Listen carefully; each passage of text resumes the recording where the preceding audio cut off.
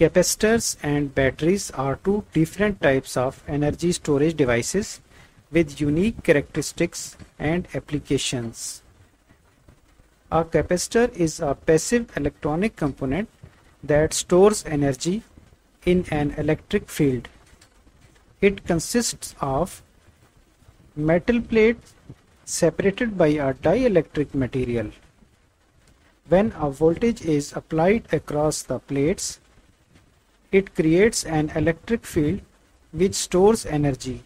Capacitors can charge and discharge very quickly, making them useful in applications that require high-speed energy transfer, such as flash photography and electronic circuits.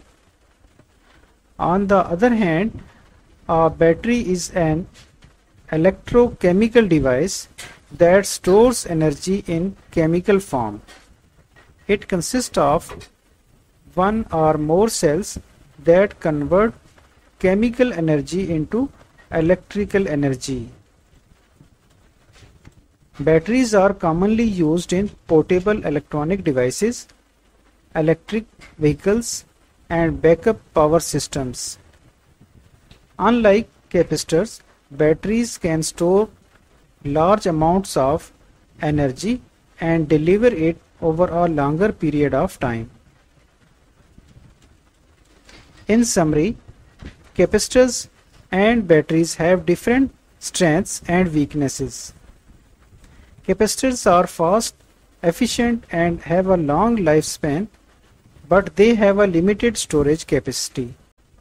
Batteries, on the other hand, can store large amounts of energy, but they are slow to charge and discharge, have a shorter lifespan, and are prone to damage from overcharging and deep discharging. The choice between a capacitor and battery depends on the specific application and its energy storage requirements.